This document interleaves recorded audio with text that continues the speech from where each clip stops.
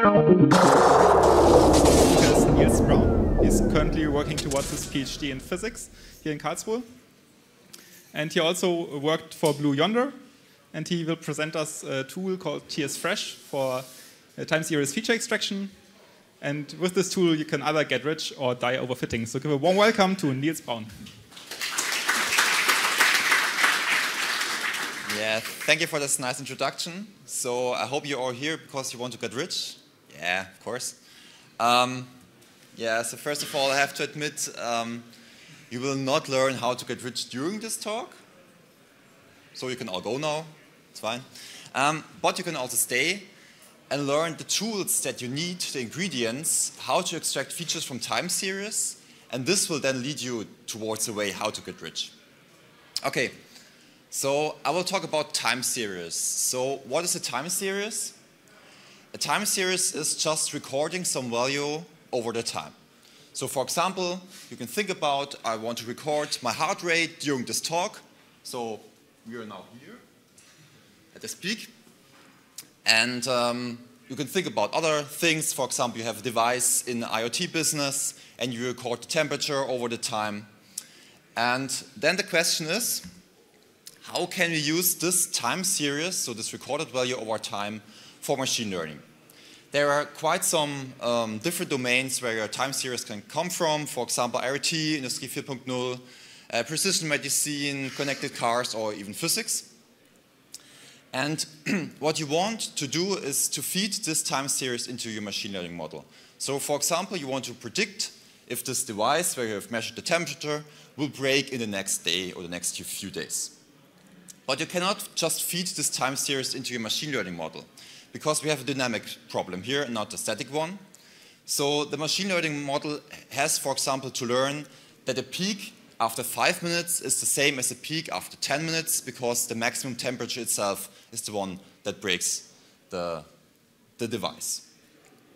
So what we do here is we map the structured input of the time series into a lower dimensional space. So what does this mean? We extract features. Okay, what is a feature? A feature is a value that you can calculate with your time series. A very simple one is the global maximum, you can see here, of this time series. So this would be a feature. But there are other features like the median or the mean of the time series, the global minimum, or for example, you can count the number of peaks in this time series.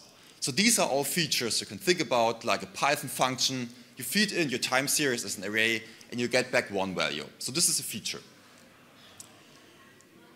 With these features, we can now feed our data science model, our machine learning model, and then predict our target that we want. So the next step in this process is, of course, we want to automate our feature extraction.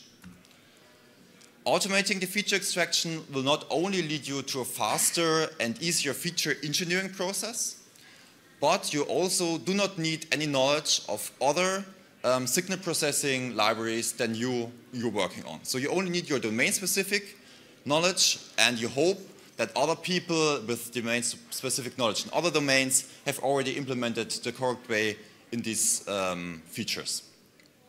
Also, automated feature extraction plays a crucial role in the whole stack of automated data analytics, for example, in live data analytics or stream data or data analysis as a service. And it also helps you in efficiently reduce the sample size if you want to transport your data from your sensors to your computing center. Okay, so now we know we want to automate feature extraction, but there's one drawback. If you just automate feature extraction and extract like 500 features from your time series, you end up with many that are irrelevant to your target. The problem here is not only computing time, but it's also the curse of dimensionality. So I think you all know that. You have in one dimension, you do a cut-based analysis, then you maybe do a cut in the middle, and then you have lots of statistics in both bins. But if you increase this to 2 dimensions, 3 dimensions, or n dimensions, so if you have 500 features, you have 500 dimensional feature space, then the number of statistics in each bin is low, so you're prone to overfitting. Okay, so how cool would it be if there would be an automated feature extraction library plus feature selection, all written in Python and all open source. Yay! Well, okay, let me introduce to you tsfresh. tsfresh stands for time series feature extraction based on scalable hypothesis tests. All right, so this is what we do. Well, we extract the features from the raw time series and then we select them. So let me walk you through the details. We start with the raw time series data, in our case in the pandas data frame format, and then we do the feature extraction. So we have a library of more than 60 feature extractors, all with different parameters that are all run on parallel on this time series you feed in. So you end up with features, for example, like the global maximum or the standard deviation, but also more complicated ones like features from the fast Fourier transformation or wavelet transformations or stuff like this. With all these features, we then do a hypothesis test. So we calculate the p-value if this feature is relevant to the target you feed in or not. After you've calculated a p-value for each feature, we can perform the Beniamini-Yekutieli procedure, which throws out all irrelevant features, respecting a global false discovery rate that you can feed in. And you end up, in this case, with these features that are then relevant to your target. During the development of tsfresh, we have thought lots about speed. So the framework itself is optimized for speed. It's multiprocessing, and it runs in parallel. And the features extractors, of course, are all using already known binary libraries, for example, things like NumPy, SARPy, and stuff like this. With the more than 60 feature extractors and in total more than 500 extracted features per time series, and the selection which is ready for classification or regression tasks. So whenever you have a real valued or a binary target, we can handle large use cases, a large number of use cases. But still, we tried to make it as easy as possible to use, and we have interfaces to the scikit-learn transformers so you can use it in your pipeline. To show you how easy it is to use, I want to walk you through a short example. So we start with the pandas data frame, like this. Again, imagine you have a device measuring the temperature and the pressure over the time. You can have multiple devices, that's why I have this ID, so device 1, device 2, whatever, and then the temperature, for different time steps. All you have to do is to feed this into our extract features method. You have to give the name of the ID of the column ID and the name of the column where your sorting order is written into. In this case, it's the time, but it can be anything. And what you will end with is this kind of pandas data frame where you have one line for each device and then the different features, in this case, features for the temperature and features for the pressure. And we have now extracted the mean and the maximum in this case. You can then feed, if you want, this into our select features method. You have to give your target that you want to train on, and you have to give the false discovery level that you want to achieve. And then you will end up more or less with the same pandas data frame, but with all irrelevant features ruled out. All right. I remember that you wanted to get rich in the beginning. So I want to show you how you can apply tsfresh to finance data. This would be just a toy example. So I hope not that you now invest all your money into this algorithm, but we'll see how it will perform. So, okay, what will I do? I want to do stock market prediction, which is, quite relevant problem. So we're looking into, for example, here the Google and the Apple stock over the time, over a large time scale, 2010 to 17. And I'm looking into the adjusted closing price. So this means adjusted because adjusted for things like stock splittings and so on. The closing price is the price you close on each day. Okay, what I want to do is I use the data up to a given day, for example, 1st January 2015. I use all the historic data, train my machine learning model on it, and then try to predict if the stock will be higher on the next day or not. And if I say it will be higher, I buy stocks today and then sell them tomorrow. Okay, so my target would look like this on the top. So you can see on all red bars, the stock was lower. On the next day, in the green bars, it's higher. And you can see here, there it had a large jump to the top. So this is what I want to predict. Not how much it will increase, but just will it increase or not. All right, so let's do this. I'm using the pandas data reader here, nice tool to get the stock data. I'm fetching the stock data from Yahoo for these symbols, like 20 things, Apple, Google, Microsoft, Oracle, whatever you want. Then I end up with pandas data frames for all those stocks. When did you do that? It was, I don't know, 2 weeks, 3 weeks ago, something. Because Yahoo Finance doesn't work anymore with pandas data readers? Not with this version, I think. You have to change the version a bit. I have to look into all the rest of the code, yeah. Yeah. And also Google changed their API, so you can only get 1 year back, not the whole data. But it's still possible to get some data. You can also use tools like Zipline, for example. They have, with this Quantal, they have their own library. Okay, we can discuss in the QA maybe later. All right, and what I then want to do is I want to simulate going back in time. So what I do is I take 1 day and then use the data of the last 100 days and train my machine learning model on that and do this shifting through time. So this is a typical thing you have to do, is rolling with blocks of 100 through your time series. And this is already implemented in tsfresh in our utilities. We have a function for that, which is called roll time series, which does exactly this. You take all your data and then you roll with packages of 100 through your data.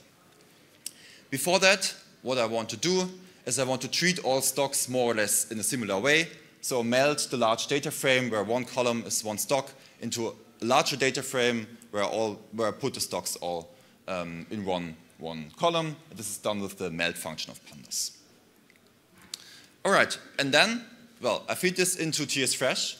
I extract features. It's more or less the same function call as before. The only thing I've changed here, I want to use multiprocessing. So I'm using 6 cores because it was run on a server, small server. And then I will only want to extract features of a subset, not the whole feature set we have, but only what we call the efficient parameters. Yeah, this is a subset of all, and I just want to save some time. I end up, as I said, with this kind of data frame where I have, for each package of 100 days, the features extracted for a given symbol. All right, and then I just have to feed this day by day into my XGBoost model, and then I can do what I said. If my XGBoost model predicts I will be better the next day or not, if I will be better, I buy some stocks and then sell them tomorrow. All right, this is now the performance. It goes up. Well, okay, this is good. You can see in blue the performance of the algorithm I've told you, and in orange a benchmark, which is Standard & Poor's 500, which is a typical benchmark you normally show to compare your algorithm against. So, first off, yeah? And also this is excluding fees. Yes, I wanted to talk about this. So first of all, it's comparable to S&P. Well, this is kind of expected. I'm using typical stocks, and you've seen I'm using the tech stocks, so it goes up. Well, this is expected. But it's not randomly going up. I also tried this with just picking up random stocks every day, and then I get like, some results are like 500% plus, but most of them are bad. So, and as Alex has said, I'm excluding fees here. So I'm buying a stock every day and selling it every day, so I have a lot of fees.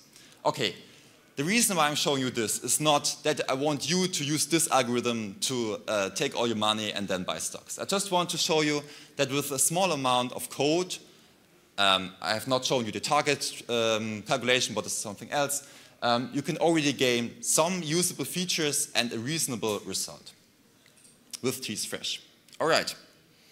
So after this introduction into what we do with how to use tsfresh, I want to show you some tricks, some things that we've learned during the development of tsfresh. Maybe that will help you in your next library.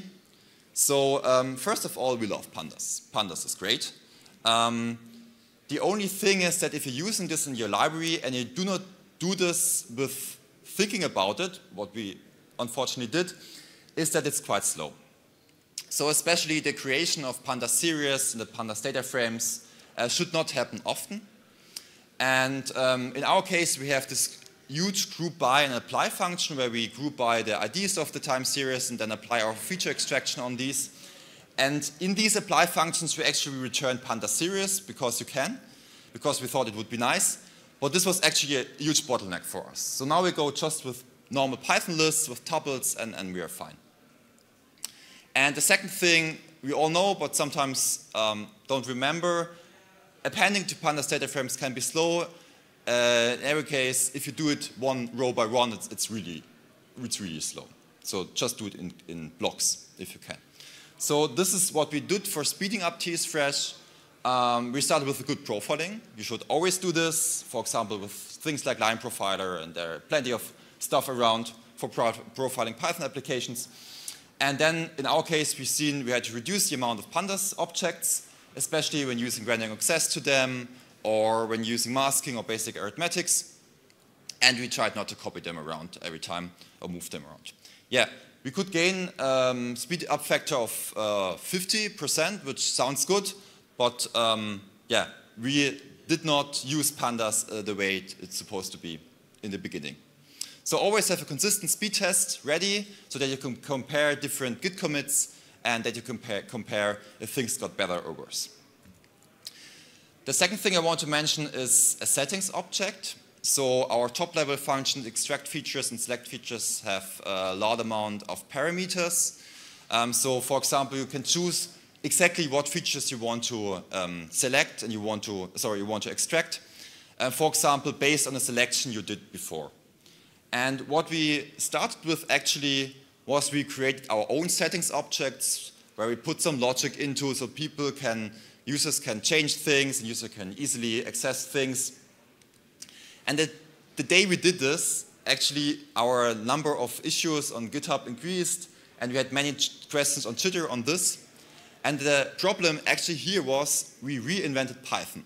Because there are dictionaries, there are things like dictionaries and parameter lists and stuff like this already built in Python, and people just are used to this and try not to build your own things around the standard library because Python standard library is perfect. All right, after these two small tips, I want to show you the latest things we have in tsfresh. So maybe you have the problem that you have too many time series to do this locally, and maybe also too many time series to just do it on one worker machine. So now I can say, no problem. We have brought tsfresh to the cloud. So we try now with more power. And actually, thanks to this nice talk in the morning, we now know all about Dask.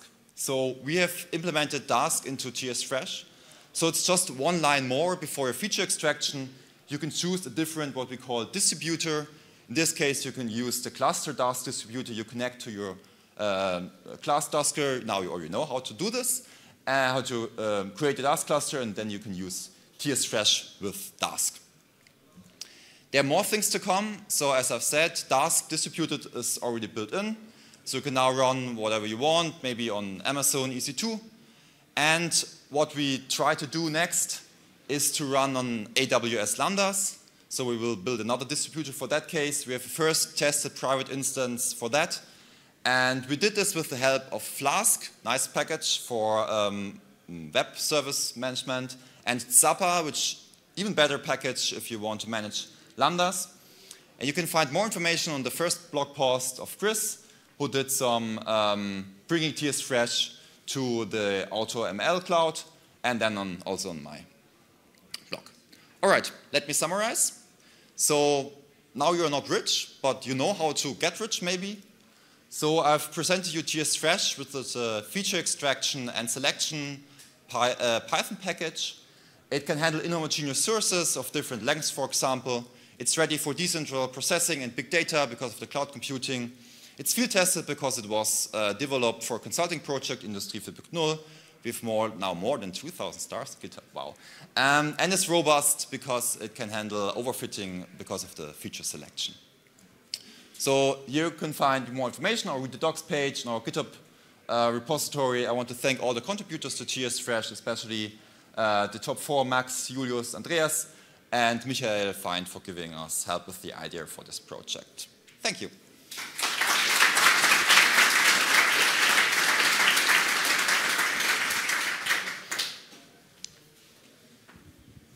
Quick question.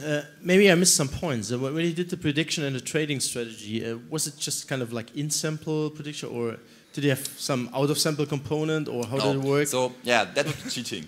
No, what I did is, so when I want to predict the day of 2nd January of 2015, I take all the data up to this date and only train on this data.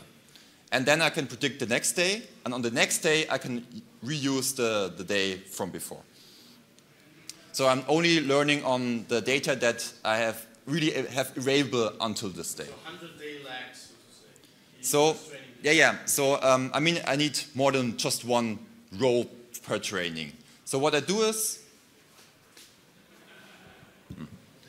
when I want to predict the 1st of January, I take the data up from 2010 to 2015 and then lag it in 100 days. So I end up with, I don't know how many days times the minus 100 of time series, and then I can train on all of them, but just using data that I already know.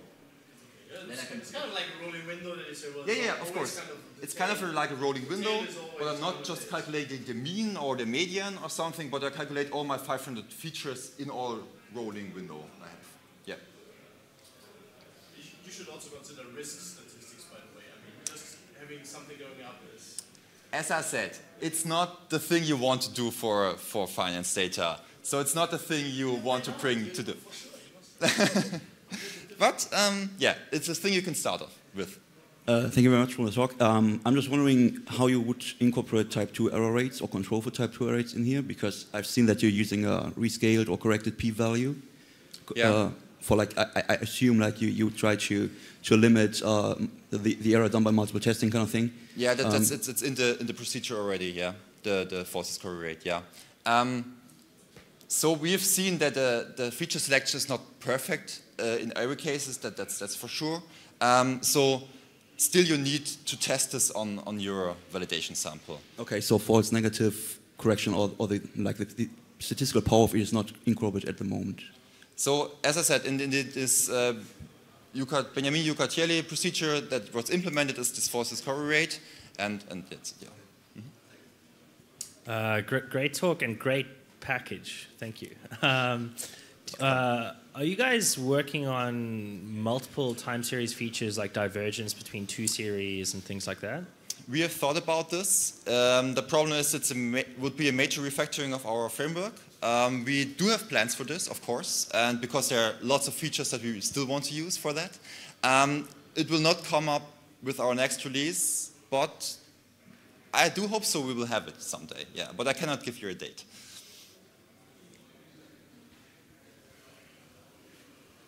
Yeah, thank you for your talk. I also was working with time series with condition monitoring, and the question: how do you do feature selection? So that you said about p-value and stuff. Like, how do you know which out of 60 features are useful?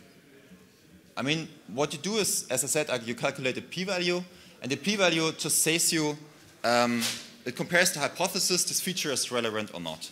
So for example, for binary, then we have different statistical methods. For binary target and binary feature, we have another statistical method as for binary and real valued. And for example, you can go with things like Kolmogorov-Smirnov tests and stuff like this. So you end up with a p-value that just tells you this feature is relevant or not. All right. Then what you have to think about is if you're looking to a set of 500 features, and you can do p-value, and you know p-value is something that has to do something with statistic, you have to think about the look elsewhere effect. So there's always something, you can always find something because p-value is, yeah, probability. So this is all included in this Benjamini-Uccartelli procedure, where it grows more or less with the number of features you have, and it adjusts for this factor that you have to apply because you look into that many features.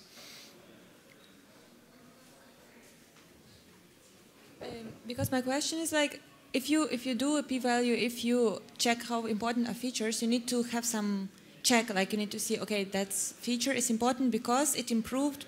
But for time series, what if you don't have labels? Like in my case, for example, often I just have time series and I have no labels. I have data from 1 month and I have to predict anomaly. But I know at the end there was anomaly, for example, so I have to predict anomaly 3 days before, 2 hours before, and so on. So I don't have any labels.